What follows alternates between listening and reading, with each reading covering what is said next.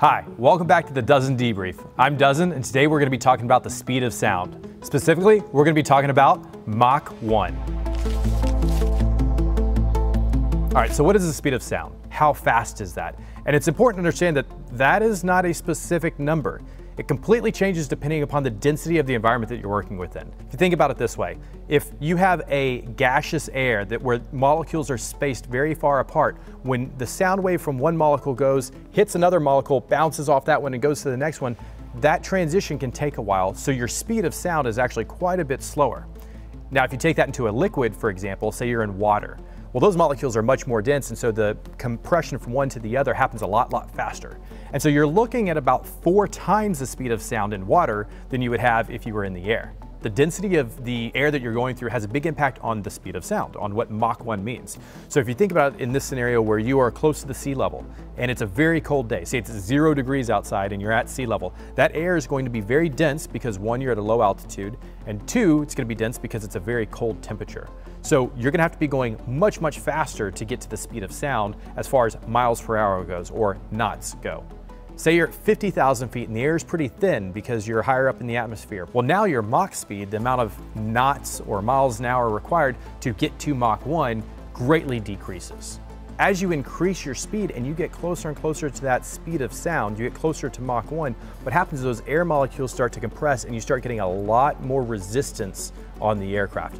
To the point where back in the day they thought that there was a wall there, and that when you hit that speed where you were traveling as fast as the sound is going, there was going to be so much aerodynamic drag on the aircraft that it would literally rip apart any aircraft that was trying to go through that. One thing about the speed of sound that's interesting to talk about is that we don't say 2 Mach, 1 Mach, 2 Mach, 3 Mach. We say Mach 1, Mach 2, Mach 3. And one of the reasons for that is that it's a dimensionless quantity. So it's not a unit of measurement in the way that feet per second or miles per hour is, because it totally depends on, like we said already, the medium that you're going through. So because of that, we say that whatever medium you're in, we're going to call the speed of sound Mach 1. Now, if you're going twice that speed, now you're at Mach 2. Mach 3, Mach 4, you start getting the hypersonic speeds, Mach 5, and we can talk about that later, but that's how Mach is defined, and it's just interesting that we don't say 1 Mach or we don't say 2 Mach, and that's why. I think the first example of humanity creating something that goes faster than the speed of sound is a bullwhip. So if you think of a whip, right, Indiana Jones style, and he goes and he hits the whip, that crack that you hear, that is actually the tip of the whip traveling so fast at the very end it snaps, and that snap is actually traveling faster than the speed of sound, and that's why you hear that big pop, because the tip of that whip is actually compressing the air so much that it's breaking the sound barrier. And so that was really the first invention that went faster than the speed of sound that man ever created. So here we are, we've created bullwhips, we've got a name for it. Now we've got people that are flying aircraft faster and faster and faster against this theoretical wall where aircraft are going to break apart if they go into it. Well, who beat it first? It was Chuck Yeager. Chuck Yeager, back October 14th, 1947, broke the speed of sound. Now, because of the classification and everything, it wasn't actually released at the time, but he flew the X-1 aircraft. They put an X-1 aircraft on the bottom of a B-29 aircraft, right? Think World War II, going across the channel, big radial engines, carrying this jet aircraft up to altitude of 25,000 feet. They dropped him out of this, and then he rocketed past the speed of sound for the first time in humans' history. So for about a year, nobody in the world other than those in the super classified project even knew that he had busted the speed of sound. All right, so a lot of you that are at air shows wonder, like, oh, this person has all these cones and these vapors that are coming off the back of it. Is it going supersonic, or is it close to supersonic? And the answer is not really. So what you have to take into consideration is as the aircraft travels through the air, it's pushing air that it's going through. And as it pushes that air, if there's a lot of moisture in the air and that air is compressed, it creates a cloud, it creates moisture, a visible moisture. So you see these sweet cones that are happening behind the aircraft. Where you get compressibility to create water moisture, or at a faster speed, where you get to go faster than the speed of sound, varies on the aircraft at different spots. We generally say an aircraft is Mach 1 or past the speed of sound when the entire aircraft is traveling so fast that it is traveling faster than the speed of sound. So let's talk about going supersonic. Obviously we do it in the military all the time. Modern fighters, pretty much all of them go faster than the speed of sound. If it has an F designated in front of it, it's probably supersonic. Even this little T-38 built in the 1960s, that's a trainer aircraft, this thing goes supersonic. So why do we go supersonic? Why is it important for aircraft to go fast?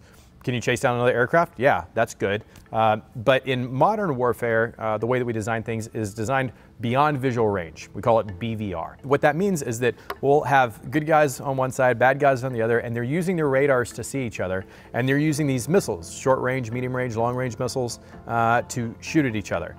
Well, you want to take your missile, your stick, your spear, your javelin, and you want to throw it as far as possible. Well, how do you throw it as far as possible? You want to try and get high into the thin air, and you want to try and get faster than the speed of sound. Well, why? Because when you transition from subsonic to supersonic, there's that wall that you have to get through. Between 0.85 to 1.2 on the Mach, it requires more and more energy to get past that point.